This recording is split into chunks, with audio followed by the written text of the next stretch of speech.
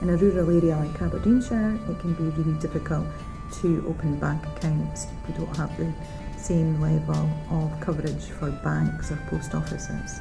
It's really important that everybody that's coming out of prison actually has not just the skills but access to their money in a controlled way. Credit union involvement, that's another plus that works towards rehabilitation and stopping reoffending. I've got one lassie, she's been saving. She's quite keen to save as much as she can until her release. It's been quite good for her because she's actually budgeting her wages, and now she maybe would take a day off before and lose her wages. She'll work every day now because she's set her budget up for what she'll spend in her canteen, how much she'll put on her phone, how much she'll save.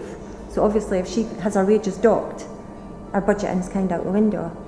So it's helping her with that as well. Credit unions really do impact in helping people gain more effective control over their finances. It's not about debt, of course, it's about people controlling their finances.